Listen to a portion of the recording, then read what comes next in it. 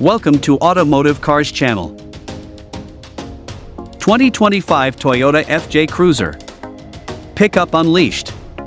Even though the 2014 model year was the last time the powerful FJ Cruiser was offered in our market, we think Toyota should give it another shot. After all, it would target the Jeep Wrangler as well as the recently unveiled Ford Bronco, using its off-road prowess and unusual look.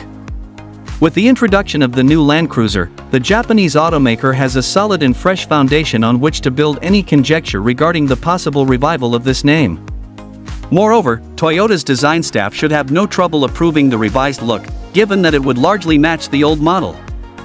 About that, even though it might have left North America after the 2014 MY, it remained for a few more years in other regions. Japan held it until 2018, after it went extinct in the Middle East in late 2022. Limited to 2,500 pieces domestically, the final edition Swansong featured a few extra goodies, like the uncommon heritage blue paint color.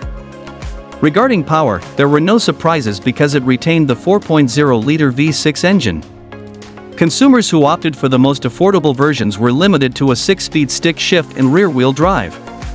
The market affected the output differently. It shared a base with the Land Cruiser Prado and the Lexus GX from the same era, and it featured an automated gearbox and 4-wheel drive on the deck. As was already said, Toyota has everything it needs to bring it back, including an array of electrified powertrain options that would make it future-proof and, at the right price, very popular on both sides of the Atlantic.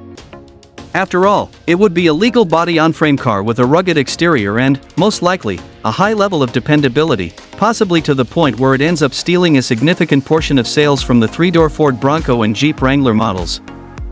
Thanks for watching.